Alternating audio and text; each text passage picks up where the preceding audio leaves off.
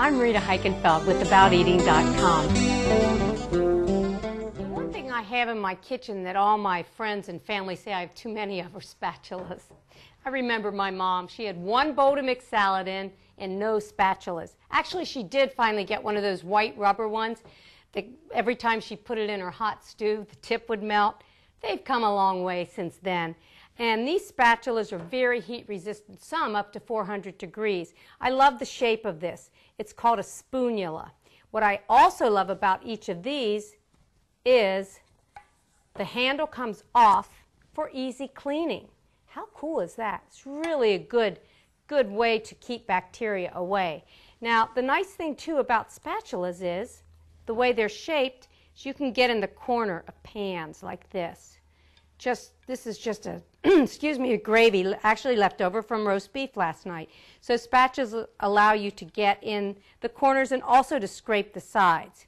Another great thing about spatulas, excuse me, wooden, I call this a wooden spatula. It's actually a spoon that's wooden. But look at the shape of that. See how it's angled? Again, when you are working with sauces and gravies and you need to see how thick they are, see how that channel, it hits the bottom of the pan, allows you to see how thick the gravy or sauce is, and it really, again, works its way into the sides of the pan. Wonderful. Now, we've talked about spatulas.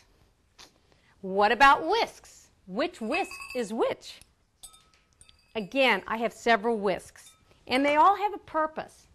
I don't have a lot, but I have ones that I need. Let's start out with a real basic whisk. Look at the way this is shaped, and it's non-stick too for those non-stick pans.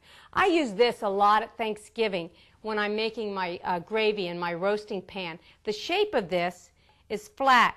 You not only get around the sides, but you get around the whole bottom of the pan so you can pick up all the fond, those little brown bits that create a wonderful gravy. Now, some whisks are used for beating air. Some are not. Look at this. Now, isn't this an interesting whisk? This, you hold it straight up, and the way it's shaped, if you look at the corners, gets around the edges of that pan. And this is a straight-sided pan. So this is a wonderful whisk for stirring.